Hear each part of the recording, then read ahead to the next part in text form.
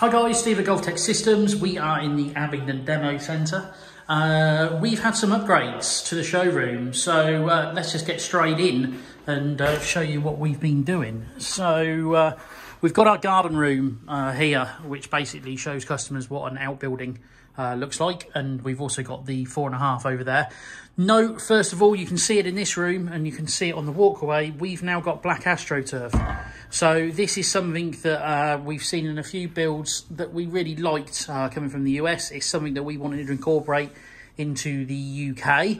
So we've been working with Huxley and they've managed to now produce black Astro.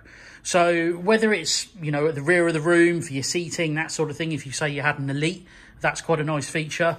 Or if I take us into the garden room, we can see here we've done T-Turf. Huxley's done a T-Turf insert for us, stance area, and then the black Astro around that. So yeah, really cool upgrade.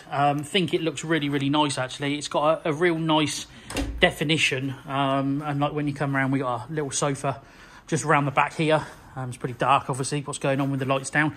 But yeah, I think overall it gives a really good balance. And as I say, even if you go for the Elite, it's quite a nice colour to have at the rear of the room for your seating. But I think a lot of people are going to be interested in the actual sim room itself.